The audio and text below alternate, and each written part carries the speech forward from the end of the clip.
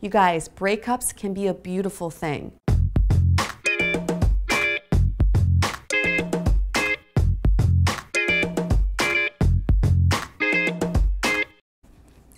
Hey guys, Miss Singlefied here, answering guys dating questions from a girl's perspective.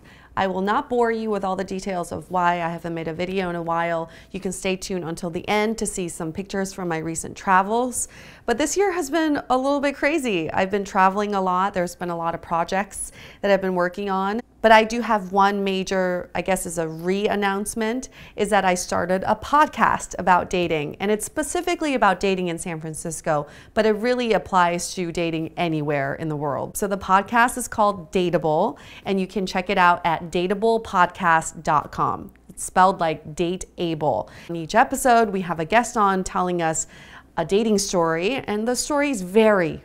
Some are very serious, some are very silly. It's just been such a great experience learning and hearing about what other people are going through, so you don't feel alone in all the dating shenanigans that you're going through. So definitely check out the podcast. If you're in San Francisco or the Bay Area, I would love to hear from you, maybe have you as a guest on the show, or you can even come by our studio and be an audience member. All right, without further ado, question of the day comes from Ken, who says, "Dear Miss Singlefied, I've been seeing this girl for about 6 months and I really like her. The only issue is we fight all the time. We break up and then we get back together. We break up and get back together. Seems very tumultuous. Since this is my first relationship, at what point should you end a relationship? Or do you just keep going in a relationship until someone gives up?" Well, Ken, I gotta hand it to you. That's actually a very emotionally intelligent question, the way you crafted it, because it comes from a lot of self-awareness. Recently, as part of this podcast too, we've been exploring this idea of breakups. And there's always been this negative connotation to breaking up, to ending things, because it often means that two people aren't getting along. There's some sort of negative energy between the two, or there's opposing energy, or there's a really good reason for a breakup, like someone cheats, there's betrayal, or there's overall unhappiness. But here's a challenge for you guys. I want you guys to think about breakups without the negative connotation. And here's what I mean. People come into your life for a reason.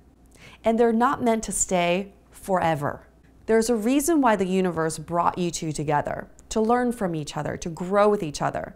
But when you've learned everything you possibly can from that person, it's time to let them go. And it's time for that relationship to end. And that doesn't necessarily have to be negative. One of the worst things you can do in a relationship is let it drag on.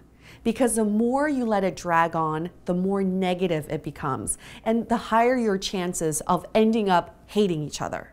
So here are a few signs that you should be ending your relationship. 1, you keep repeating the same issues over and over again. When you keep revisiting the same issues without a resolution, that's when you're really dragging on a relationship. You either have to sit down and say, we keep having these same issues, let's communicate about how we can resolve this, or if you don't find a resolution, you have to part ways.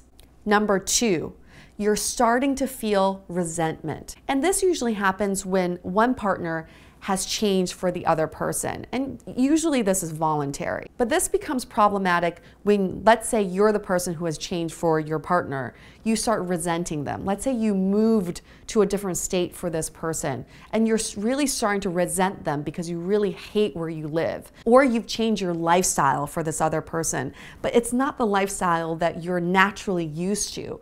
When one person in that relationship starts having these resentful feelings for each other, then that relationship is becoming damaged. The resolution for this is, again, you have to communicate your dissatisfaction or you part ways. Number 3, lack of forgiveness. Now, in this video, I'm not talking about the explosive breakups where you break up over something huge that happened. I'm talking about maybe you've already tried to work through a couple issues. So number 3 is this idea of forgiveness. Maybe one person has done something wrong and the other person has agreed to forgive them, but they haven't fully forgiven the other person. You can tell when your partner hasn't exactly forgiven you when they keep bringing up the situation that instigated this whole thing. So let's say you made a mistake. You confessed to your partner. Your partner was upset but said, "I love you, I will forgive you."